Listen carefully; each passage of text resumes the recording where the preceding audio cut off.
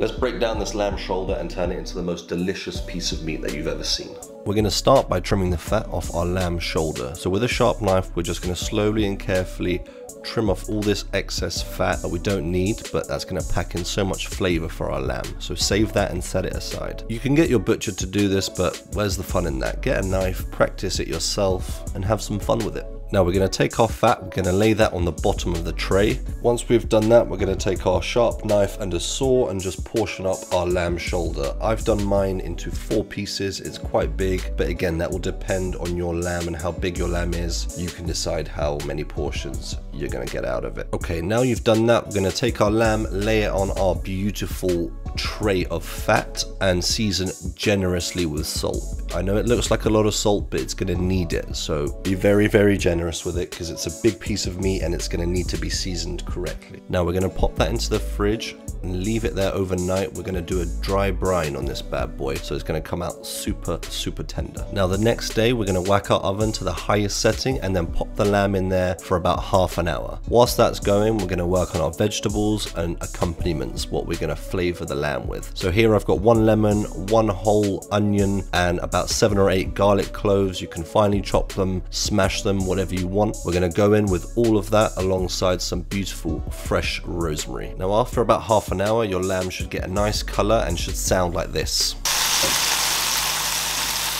So the lamb's formed a nice little crust. We're going to season it generously with some oregano, black pepper, and a bit more salt. Add 1 whole beer of your choosing. Just don't pour it over the lamb after you've just seasoned it, otherwise you're just going to wash all the seasoning off. So pour to the side, please. Following that, we're going to add in all our vegetables, the accompaniments we prepped earlier. Cover the tray with 2 sheets of aluminium foil. Make sure it's nice and tightly wrapped, and then it's going to go into the oven. We're going to drop our oven temperature to around 90 or 100 degrees Celsius. Low and slow is the way forward. We're really going to work this lamb and break it down slowly in the oven. After about 5 hours, your lamb should look as beautiful as this. You can see how clean it comes off the bone, how tender this lamb is, and that's how you're gonna wow your guests and really impress them. I know it takes a long time, but it's really effortless, so it's definitely worth all the time, and you can always reheat it. So you've got lamb for at least the next week. Now all that's left to do is watch me pull this beautiful lamb apart. Thanks for watching. I hope you enjoyed. If you learned something new, please share it with a friend, like the video, and subscribe. Thanks for watching.